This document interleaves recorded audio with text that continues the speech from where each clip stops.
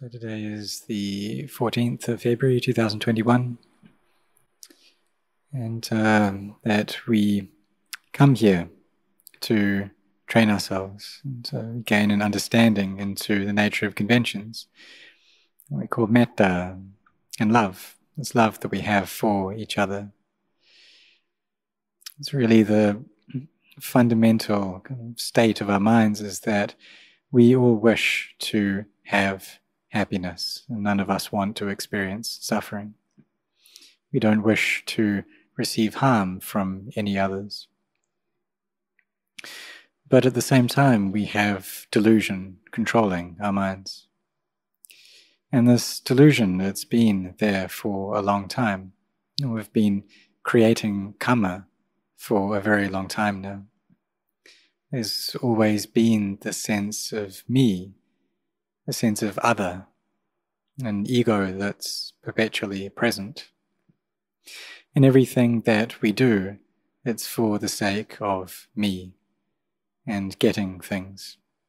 And this pushes us into causing each other harm. So if we have a love for ourselves, but that love is too great, then this can cause harm. And especially if that love, it's not within the bounds of sila Dhamma, it's not within the constraints of morality. So the Buddha taught that we need to bring this love within these bounds of sila Dhamma. And both the love that we have for ourselves and the love that we have for others. So in the tenets of Buddhism, the metta that we have, the love that we have, it needs to be a moral kind of love, one that's founded in goodness. And so we use this morality to abandon a sense of self.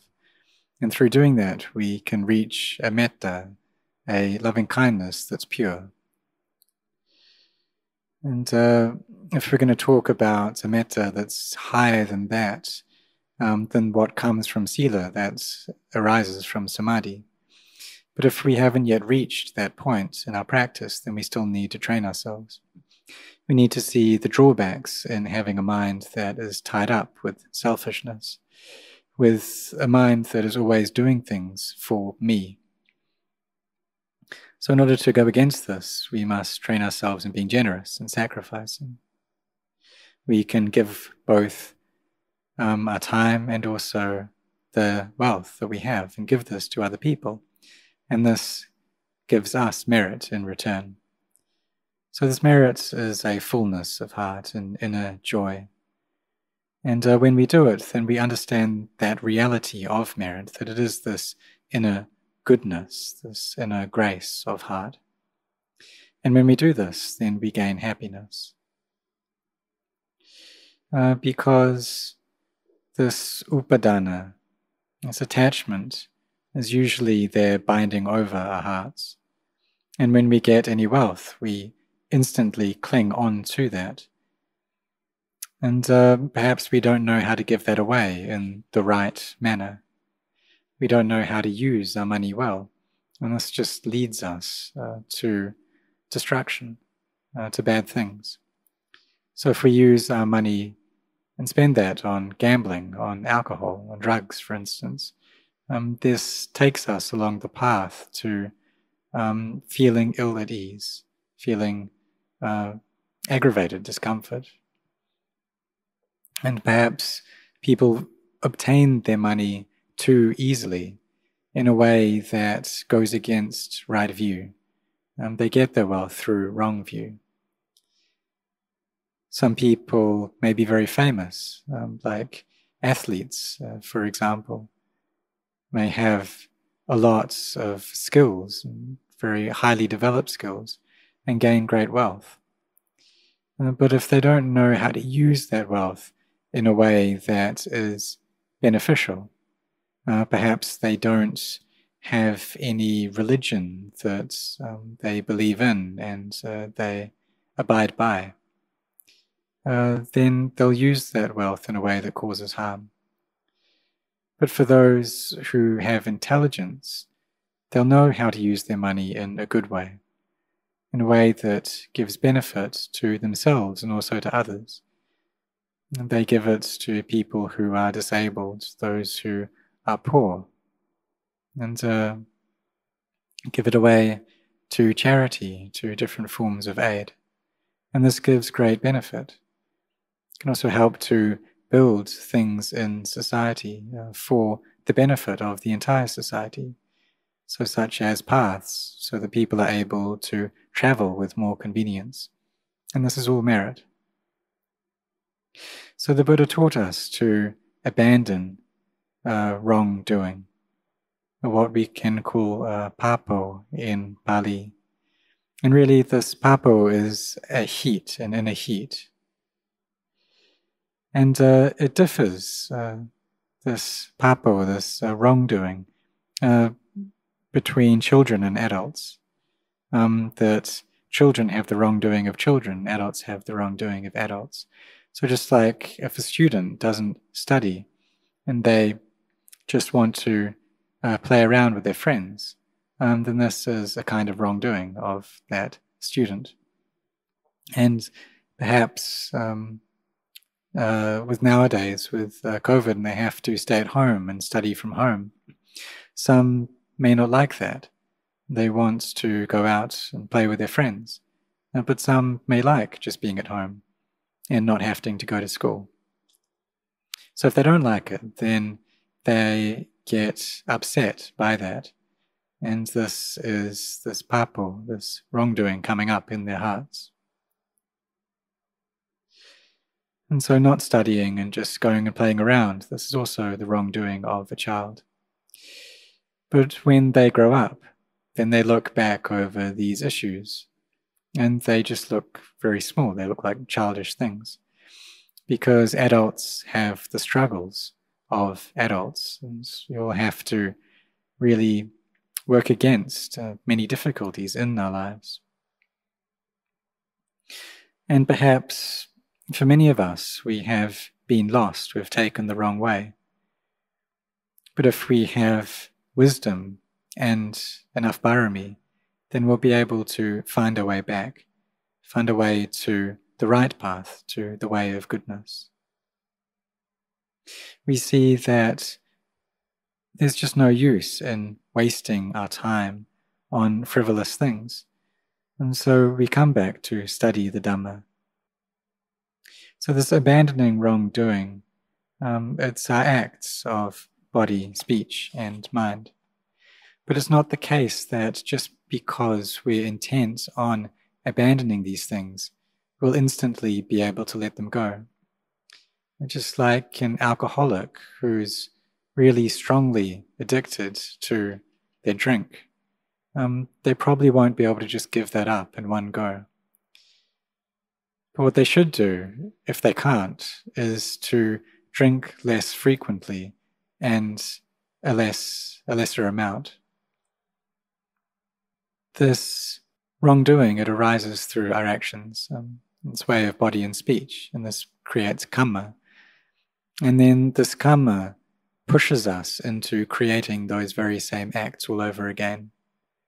So we need to set our hearts on abandoning these things, on seeing the danger and the drawbacks in unskillful actions, and seeing the benefits in keeping virtue. And through doing this, we act in ways that are kind to ourselves and to others. So this is both the act of abandoning unskillfulness and giving rise to skillful qualities. So we all know already that to develop merit, we develop generosity, we keep our precepts, we cultivate our minds. There are many different ways to develop merit. You can also help each other out, listen to the Dhamma, share the Dhamma, straighten out our views, rejoice in the good acts, the good deeds of others. And then when we get merit for ourselves, and then we have the kindness to share that with other beings. So really, the high forms of merit fall under this path of dana, sila, bhavana, of generosity, of virtue, and of mental cultivation. And also we can phrase that as sila, samadhi, and panya, as a virtue, as collectedness of mind and of wisdom. So we train ourselves in this every day, train our minds like this, sitting meditation like all of us do every night. And this is a great form of merit. So we should all really try to carry on with this. Try to train our minds so that they can get into samadhi. Because in the beginning, all of us are in a chaotic, disturbed state. Perhaps we're not very interested in the Dhamma and we don't have a refuge for our lives. So we need to find that refuge until we gain a good understanding of it, until we see that not keeping virtue really aggravates the heart, makes it very hot and bothered. So then we come to study. We come to maybe read the scriptures, perhaps the Satipatthana Sutta. And the way that this is written out is very straight and clear. But it's just that our minds are not straight or clear. They're all stirred up. And so we don't yet get a clear understanding of what it's about. But if we read through that and try to follow its teachings, really what it's just pointing to is having mindfulness, that we maintain our awareness of the body, of the breath, no matter what posture we're in. We're mindful of that. When we're speaking, when we're thinking, we have mindfulness there. And we do this every single day. We can also use the mantras of Buddha, Dhamma, and Sangha along with that, and keep these mantras as a post for our hearts to be tied to. Because if we don't have any foundation, we don't have any post to tie our minds up to, then whenever they experience any sense impression, they'll just run after that. Could draw a comparison to a cow that's close to a rice paddy. And if we don't tie up that cow, if we don't use rope to tie it up to a post, then it's going to just be drawn to that field because there's no owner of that field there to protect it. And rice is the food of a cow. So just naturally, that cow will go to eat all of the grains there. But if we tie it to a post, then when it tries to walk there, this rope will be tugging at it, stopping it from getting there. And the cow doesn't have the wisdom to untie it itself. It just tries to use brute strength. So if that post isn't firmly stuck there, then the cow will be able to pull it over and get into the rice paddy just the same. But if we drive that post firmly into the ground and tie the cow to it, then it'll be held. It won't be able to get into the paddy. So what this means is to keep our minds and our recollection here within these four foundations of mindfulness, over the body, over the feelings, over the mind, over Dhamma. And these become the posts for our hearts.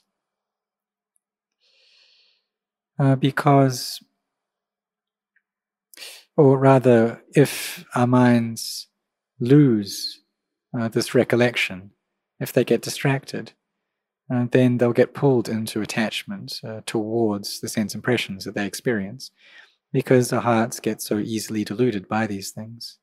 It's avijja that tricks us. And avijja is the cause for sankharas, for this proliferation to arise. And then comes vedana, and then craving, and then clinging, and then suffering arises. So it's this avijja, tanha, upadana, this ignorance, craving, and clinging that causes us to experience the various forms of stress. So how do we abandon this? How do we abandon clinging? we see that this is what causes us suffering, that we suffer because of this attachment. And when we're able to abandon it, then the heart can become empty. So it's really something that we need to try to do. When Lupu Cha taught, he didn't do so with reference to the scriptures. He taught mindfulness, but he didn't talk about the Satipatthana Sutta, or the four foundations of mindfulness. What he said was that when we go into our huts, then we bow, and before we leave our huts, we bow.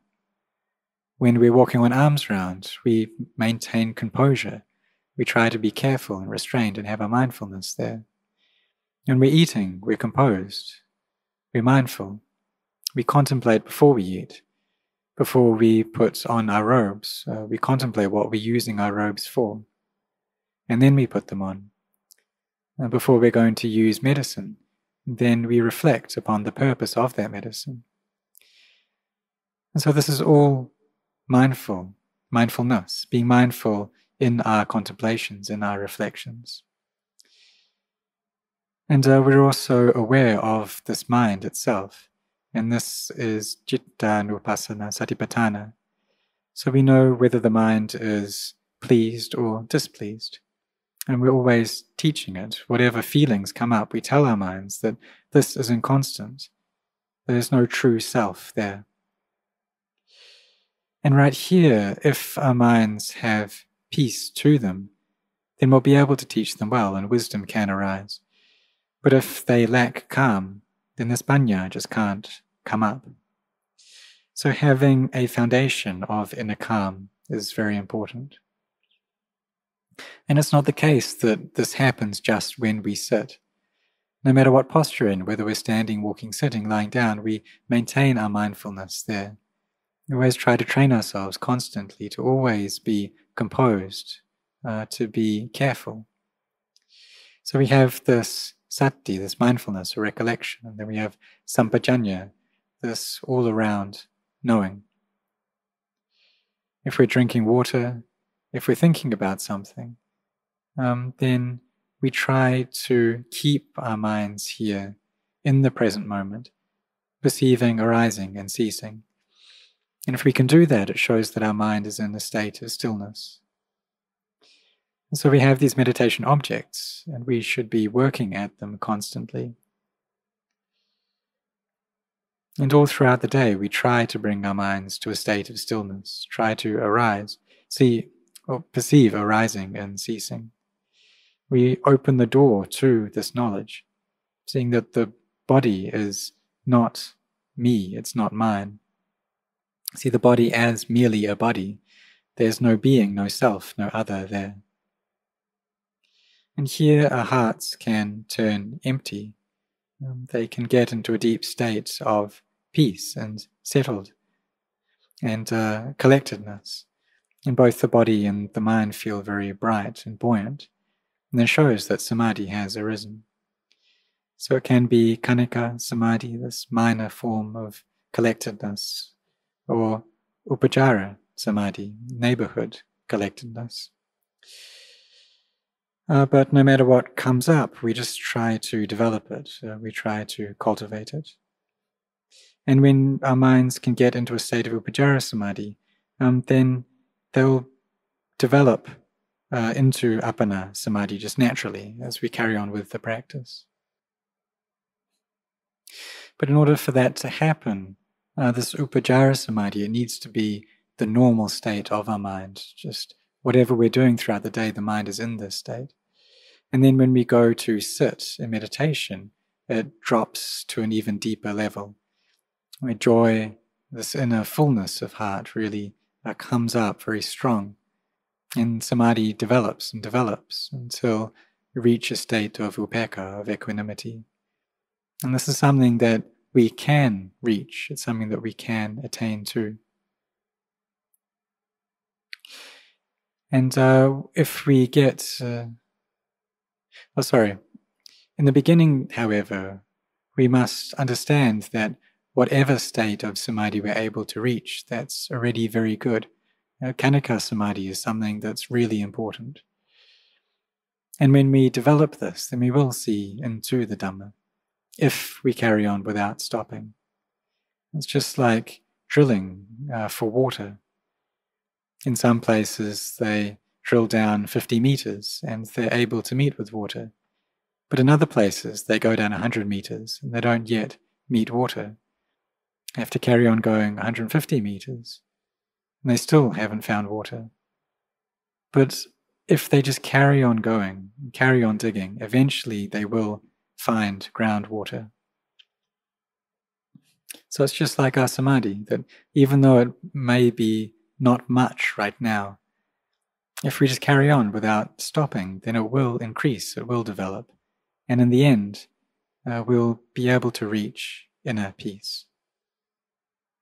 And then when our minds are in that state, perhaps we listen to the Dhamma and be able to perceive all things as just being conventions, that really there's no color, there's no name to these things. They're all just elements that exist in their own nature. When we gain this understanding with clarity that all things are empty, then we also see that the self just arises from our mind's proliferation. But when the mind is peaceful, we see that really all things are empty. There's no me, there's no other there. We perceive this emptiness within our own hearts, and we see the Dhamma in this way. So when we cultivate our minds, we also bring up metta, this loving kindness. But this metta needs to be within the bounds of sila. And when we keep sila, that shows that we have metta. So we carry on trying like this. And it's natural for a lot of people in the world that their love is tied up with their likes, with their preferences, with their wishes. But here we must be very cautious, because if we have metta that's bound up with attachment and we don't get what we want, then that love can very quickly turn into anger. We have kindness or love for others, but if they do something that we don't like, if we don't get our wishes, then instantly anger comes up. So we really need to be cautious around this. We need to see that this training of bringing our minds into a settled, firm state is something that's very important. So we should all try to do this, to train our minds, to bring skillfulness to completion. And when kusala comes up in a full state, then the mind will turn bright. And this is the path that leads us to seeing anicca, dukkha, anatta, and constancy, stress in not-self. That we establish our minds in the body, in feelings, in the mind, in the Dhamma. And this is the post that we tie our minds to. And we do need to have something there to tie our minds to. And this rope is mindfulness, and the cow we can refer to as the mind. Another way of talking about it is to watch over ourselves, to watch over our mind, to bring up this puru, this inner knowing, the one who knows. And in this way, the cow isn't able to wander into the rice paddy and eat everything there, because there's this inner nature of knowing that's taking care of the heart. And with this, if our minds go and attach to anything, we can teach ourselves, don't attach to it, and here wisdom will come up. And the mind gains purity little by little. And so this is the very kind of heart of the teachings of the Buddha. So may all of you, whether you are monastics or laity, be intent on training yourselves in this way.